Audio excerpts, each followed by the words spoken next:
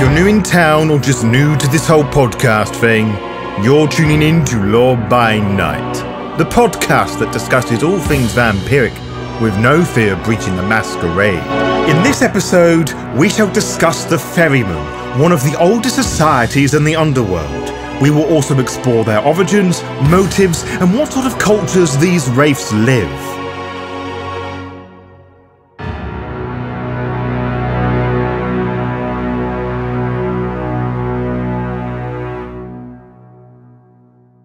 Oh, don't give me that look, silly explorer. The moment you told me you wanted to learn more of the enigmatic Ferrymen, you know I had to have us meet at the River Wat and have a little punting trip.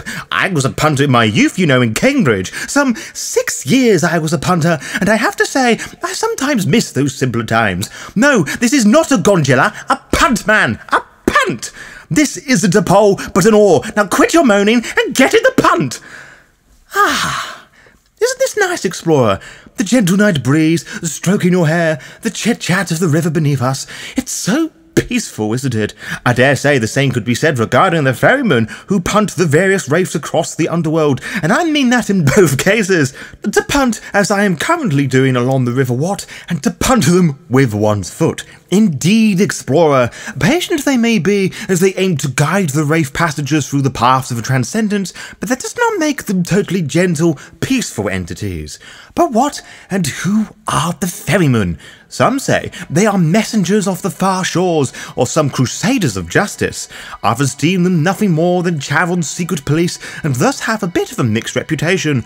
Of course, all of these things are true and false, and not as simple as I just presented to you. The Boatman Society, or the Oath Circle of the Oar, commonly called the Ferrymen by most wraiths and ghost hunters like us, are one of the oldest and most powerful societies in the underworld. If anything, they are more of a cult these nights than a proper society. We discussed them briefly as part of our lesson on the history of the underworld, so you probably remember that they were founded after Charon was recognised by the Lady of Fate as the foremost agent of transcendence in the underworld, a time long before the first Great Maelstrom. They, much like Charon, were most likely Mycenaean of origin, or some group of people that would make up the Greek nation. These wraiths swore an oath they would protect those that sought transcendence, and to policies to deal with those that intended to abuse the quicks, the mortals. The Ferrymen treat this goal very seriously, to the point you could say it is sacred to them, as one would expect of a group of individuals whose culture is embedded with ancient Greek culture. As I explained before, the Ferrymen served Charon, treating him once as first amongst equals to guide poor souls onto a greater path. You know that some travelled to the far shores to learn to do their job better, individuals that would become the Shining Ones. The Ferrymen did not like Charon's position as the ruler of the dead, but knew that a permanent kingdom of the dead, the Dark Kingdom of Iron, is a necessary evil as a means of fighting against spectres and the forces of oblivion. Both they and the Shining Ones worked together to divide those souls who sought the far shores, and helped them send each one to a destination to better suit their needs and beliefs. The first Ferrymen had no interest in Charon's then budding empire,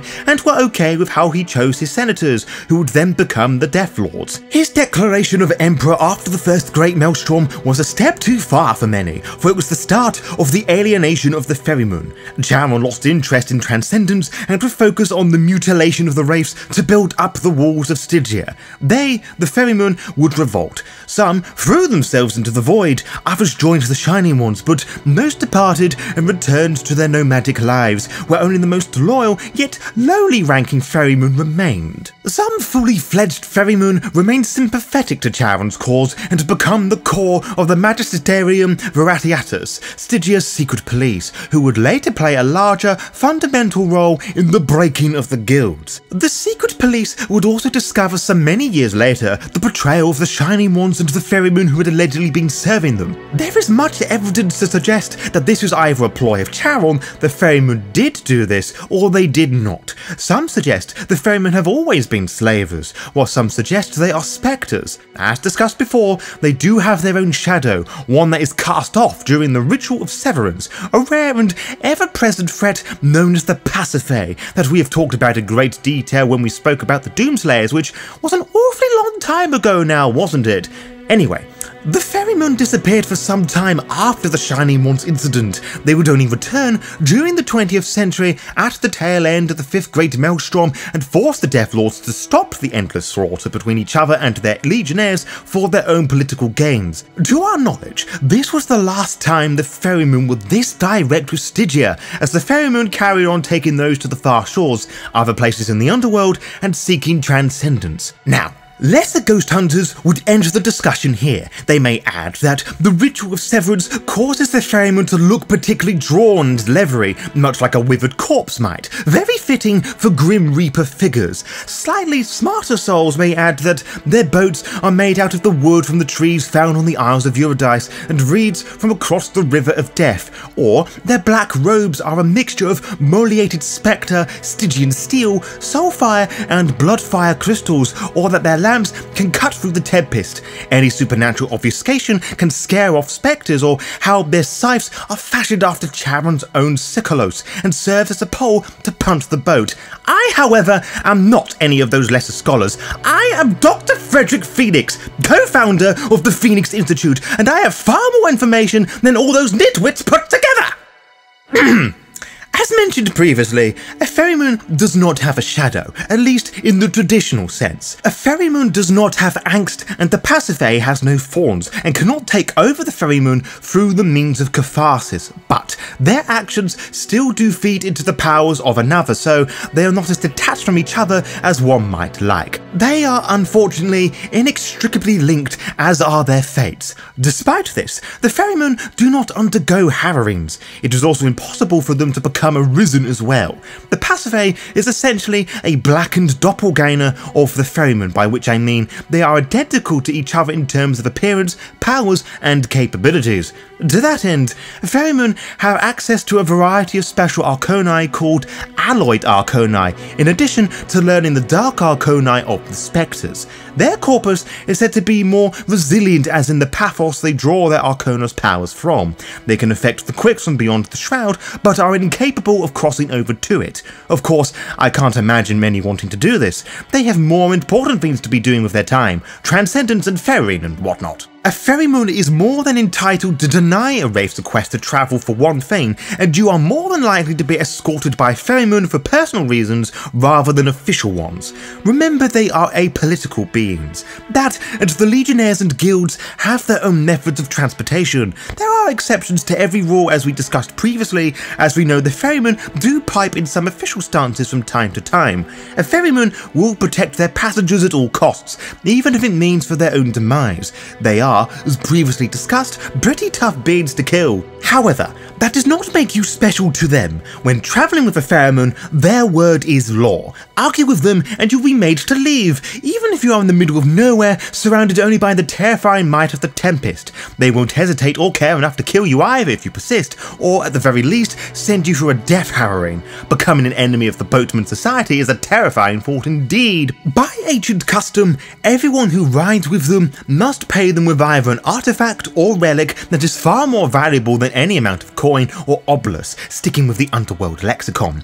And don't try lying. Not only can they tell the emotional weight of something, but some are capable of reading your mind. If one lacks such a material possession, they must pay with a boon with a great amount of weight that the Ferryman can call upon at any time they please. Some of these things are required for a Wraith to become a Ferryman. To even be considered, one must have next to none, or preferably no fetters, resolving them all, allowing easier travel across the Underworld. Castigate is the most important Arcanos for them to learn, and they are said to master Lifeweb or Fatalism. Realistically, this is probably going to be both of them.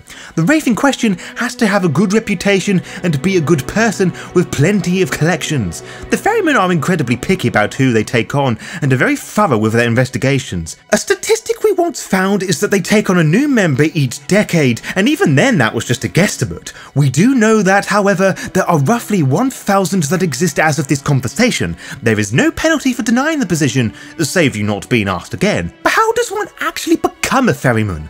Lucky for you, I have the answers, something that not even Charon himself could claim. Does this make me better than the Emperor himself? Probably not, but it does give me what the kids would call bragging rights. The newest aspirant gives up their name and identity amongst the restless and assumes a new identity, an induction that had more weight to at the beginning of the cult's inception, as the ritual of severance came much later, by a whole century I believe. Following this, there are 3 initiation steps. The presentation of the robes is the first step, where the ferrymen are the probationer rank. The ferrymen to be are approached by another they are being considered to join. The probationer is made to do non-important tasks to befit the ferryman, whilst learning about the code and the ways of the underworld. When the time is right, as dictated by fate and the blessings of navigators, the ferryman in charge of the steering committee within the Boatman Society, the full garb, scythe, lantern and boat are all sent to the probationer, who are instinctively aware that they belong to them. If refused, they return to whence they came and are ceremonially destroyed. Next comes the education and the oath, which is where the ferryman becomes a novitiate. They are taught the arts of the dead, which are obviously the previous mentioned required arcanos. The teaching of allied arcanos only comes after they have sworn their oath and are taught more lore of the underworld. Before this, excessive use of the castigate arcanos is used to totally silence the shadow, a process that is said to take a whole week. The lore of the Ferrymen, the Mourners Guild, and the deadly nature of the Pasiphae comes at the 3rd initiation, where they become initiates with the Ritual of Severance, which came after the exile of the Ferrymen and, curiously enough, a trip to the Egyptian Dark Kingdom, and was taught by Anubis, allegedly. The Ferryman properly disowns their former lifestyle, name, and swears the oath to become a fully fledged member of the Boatman Society. Acknowledging their goodwill brings about some evil. I'll let you think about what this means at your own leisure. To that end, the Ritual of Severance then commences, and the shadow is torn from the Ferryman, spawning the voiceless Pasiphae a few feet away from each other.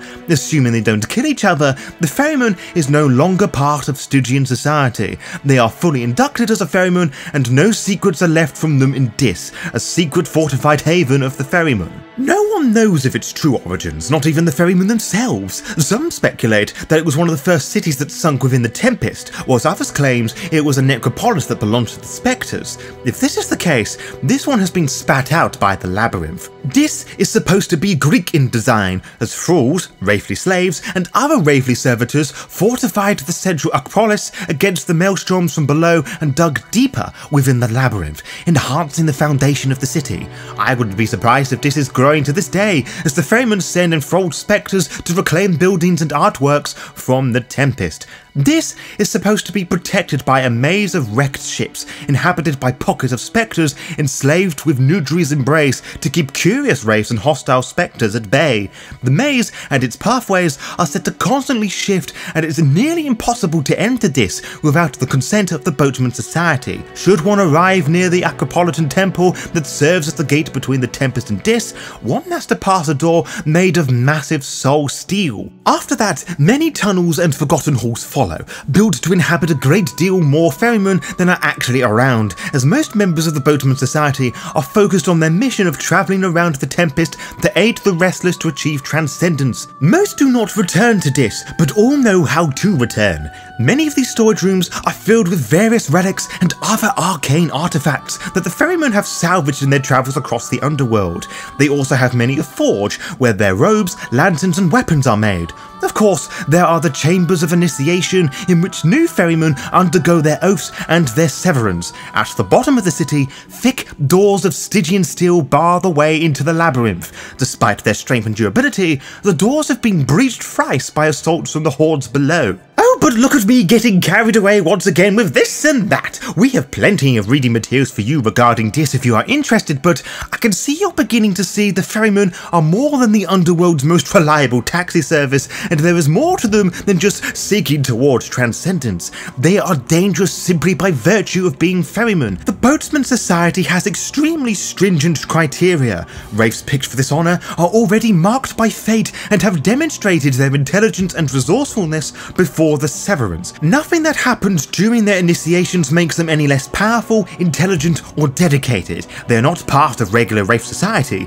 They are guardians of souls whose family are the other Ferrymen, despite not encountering them much doing their work. They are some of the most motivated individuals in the Underworld, my dear explorer, as they endlessly fight for their charge's life and makes any sacrifice necessary. It is not through any self-imposed terrorism or egocentric reasons, they simply do what they must. They are, without a shadow of a doubt, without peer. To be kept updated, follow the Law by Night VTM Twitter and Instagram pages to find out when we will upload each episode. You can also find out by subscribing to the YouTube channel and clicking on the little bell, as you'll be immediately notified when the latest episode is live.